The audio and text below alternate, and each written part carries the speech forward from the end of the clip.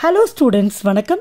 Solid state chapter லருந்து radius ratio இந்த topic பத்தி தான் இந்த வீடியோல நம்ம டிஸ்கஸ் பண்ண போறோம். ஆக்சுவலா ஒரு அயானிக் கிறிஸ்டலோட ஸ்ட்ரக்சரை டிட்டர்மின் பண்றதுக்கு there are a number of parameters. அதுல ஒரு ரொம்ப இம்பார்ட்டன்ட்டான பாராமீட்டரா இந்த radius ratioவை நம்ம சொல்ல முடியும். We all know ஒரு ionic கிறிஸ்டல்ல there are a number of cations and anions. இப்போ இந்த cationஸும் anionsும் ஒரு கிறிஸ்டல்ல எப்படி அரேஞ்ச் ஆயிருக்குன்னு பார்த்தீங்கன்னா in such a way that they touch each other and produce maximum stability.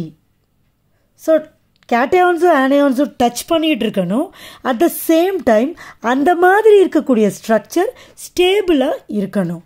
Okay, இதில் முக்கியமாக பார்த்தீங்கன்னா எப்போவுமே ஒரு கிறிஸ்டல் ஸ்ட்ரக்சரில் இந்த கேட்டயான்ஸும் ஆனியான்ஸும் எப்படி இருக்கும்னா இந்த ஆனியான்ஸ் வந்து அந்த கிறிஸ்டலில் பேக்கிங் ஆட்டம்ஸாக இருக்கும். ஸோ கம்ப்ளீட்டாக அந்த crystal will be packed with ஆனியான்ஸ். So அந்த மாதிரி back ஆகிறப்ப it will create voids R holes. ஒரு கேப்பை வந்து அந்த அரேஞ்ச்மெண்ட்டில் அது கிரியேட் பண்ணும். அதை வந்து நம்ம ஹோல்ஸ் ஆர் வாய்ட்ஸ்ன்னு சொல்லுவோம். ஸோ அந்த ஹோல்ஸில் ஆர் வாய்ட்ஸில் இந்த கேட்டயான்ஸ் போய் ஃபிட் ஆகிடும். ஸோ இந்த மாதிரி தான் ஒரு கிறிஸ்டல் ஸ்ட்ரக்சர் இருக்கும். ஓகே, ஸோ அப்படி இருக்கிறப்ப அது கண்டிப்பாக அந்த கிறிஸ்டலோட ஸ்டாய்கியோமெட்ரியை ஃபாலோ பண்ணும். ஓகே, ஸோ ஒரு கிறிஸ்டலோட structure is depend upon the ஸ்டாய்கியோமெட்ரி of the crystal and the size of the anion and the cation. So அப்படியாப்பட்ட ஸ்ட்ரக்சர் ஸ்டேபிளா அப்படிங்கிறத டிட்டர்மின் பண்ணுறதுக்கு இந்த ரேடியஸ் ரேஷியோ நமக்கு யூஸ் ஆகுது. Okay, so what is radius ratio? Title இருக்குது, ரேஷியோன்னு இருக்குது. அப்போ ரேஷியோன்னா டூ ஃபேக்டர்ஸ்க்கு இடையில இருக்கிற விகிதம். அப்போ யார் அந்த ஃபேக்டர் அப்படின்னு பார்த்தீங்கன்னா ரேடியஸ். அப்போ ரேடியஸ்னா யாரோட ரேடியஸ்? அந்த அயானிக் கிறிஸ்டலில் கேட்டயான் இருக்குது, ஆனியான் இருக்குது. இவங்க ரெண்டு பேரோட ரேடியஸ். நமக்கு தெரியும் கேட்டயான் வந்து ஸ்மாலர் ஒன் அண்ட் ஆனியான் வந்து larger one. So what is radius ratio define அப்படின்னு கேட்டால் நீங்கள் இதை தான் எழுதணும். It is the ratio of radius of cation and radius of anion in an ionic crystal, and it is given by the expression radius ratio is equal to RC plus by RA minus. இந்த எக்ஸ்பிரஷனே வேற மாதிரி கூட சொல்றாங்க, but everything will mean the same. இதை வந்து radius ratio rule அப்படின்னு கூட சொல்லலாம். ஸோ ரேடியஸ் ரேஷியோவை வச்சுட்டு நம்ம என்னெல்லாம் தெரிஞ்சுக்கலாம் அப்படின்னு பார்த்தீங்கன்னா, முதல்ல இந்த அரேஞ்ச்மெண்ட் ஆஃப் அயான்ஸ் எந்த ஒரு கிறிஸ்டல் ஸ்ட்ரக்சர்லையுமே அதில் இருக்கக்கூடிய கான்ஸ்டியூவன்ட் பார்ட்டிகல்ஸான அயான்ஸ் எப்படி அரேஞ்ச் ஆயிருக்கு அப்படிங்கிறத நம்மளால அண்டர்ஸ்டாண்ட் பண்ணிக்க முடியும். அந்த மாதிரி அரேஞ்ச்மெண்ட்டோட இருக்கிற ஸ்ட்ரக்சர் எந்த அளவுக்கு ஸ்டேபிள் அப்படிங்கிறதையும் நம்மளால டிட்டர்மின் பண்ண முடியும். So radius ratio determines the stability of an ionic crystal structure.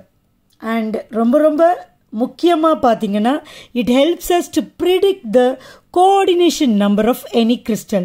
So ஒரு கிறிஸ்டலில் இருக்கிற ஆட்டமோட கோஆர்டினேஷன் நம்பரை நம்மளால் ப்ரிடிக்ட் பண்ண முடியும். இதில் முக்கியமான ஒரு பாயிண்ட்டை நம்ம நோட் பண்ணணும். என்னன்னா ரேடியஸ் ரேஷியோ இன்க்ரீஸ் ஆக அந்த கிறிஸ்டலில் இருக்கிற அயான்ஸோட கோஆர்டினேஷன் நம்பர் இன்க்ரீஸ் ஆகும். Okay, at the same time ஒரு அயானிக் காம்பவுண்டோட கிறிஸ்டலைன் ஸ்ட்ரக்சர் ஸ்டேபிளாக இருக்கணும்னா அதில் இருக்கக்கூடிய cation must be surrounded by maximum number of ஆனியான்ஸ் R wise Versa. அப்படின்னா wise வெர்சானா ஆனியான்ஸ் must be surrounded by a large number of maximum number of cations. Okay, so இங்கே கொடுத்துருக்க டேட்டாவில் observe பண்ணுங்கள். பாருங்கள், இது ரேடியஸ் ரேஷியோட ரேஞ்ச் இருக்குது. ஸோ இங்கே கோஆர்டினேஷன் நம்பர், அப்போ அது என்ன அரேஞ்ச்மெண்ட்டில் இருக்கும். ஸோ அதுக்கான எக்ஸாம்பிள்ஸ் இங்கே இருக்குது. ஓகே, ஸோ பாருங்கள், இந்த ரேஞ்ச் அதாவது ரேடியஸ் ரேஷியோ இன்க்ரீஸ் ஆக coordination number also increases. Okay, for example நம்ம ஜிங்க் சல்ஃபைடு எடுத்துப்போம். இப்போ ரேடியஸ் ரேஷியோவை கால்குலேட் பண்ணுறோம். So radius ratio is equal to formula என்னது? radius of the cation by radius of the anion. அப்போ cation இங்கே யாரு? zinc sulfideக்கு radius of Zn 2 plus by radius of S anion இதன S2 minus.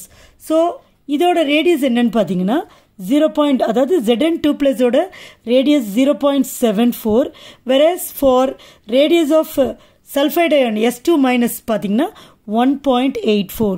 So இது ரெண்டுத்தையும் divide பண்ணுறப்ப நமக்கு என்ன கிடைக்கும்னா 0.404 வரும். ஸோ 404 எங்கே இருக்குது?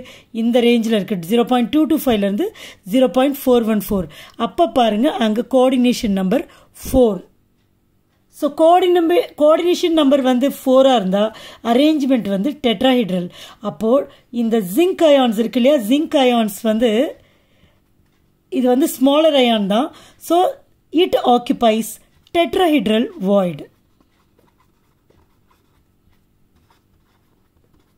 Okay, cesium chloride க்கு பாப்போம். So radius ratio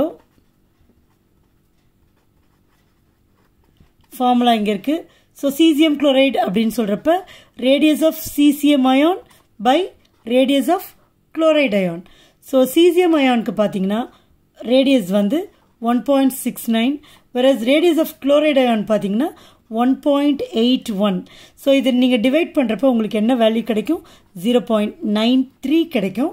நீங்கள் வந்து ட்ரை பண்ணி பாருங்கள். ஸோ 0.93ன்றப்ப இந்த டேப்லேஷனில் பாருங்கள், இந்த 0.73 to 1.0ல வரும். ஸோ அதோட கோஆர்டினேஷன் நம்பர் அப்போ என்னவாக இருக்கும்? 8ஆக இருக்கும். கோஆர்டினேஷன் நம்பர் 8ஆக இருக்குது. ஸோ cesium ions பார்த்தீங்கன்னா being a bigger ion or larger ion, it occupies cubic sites.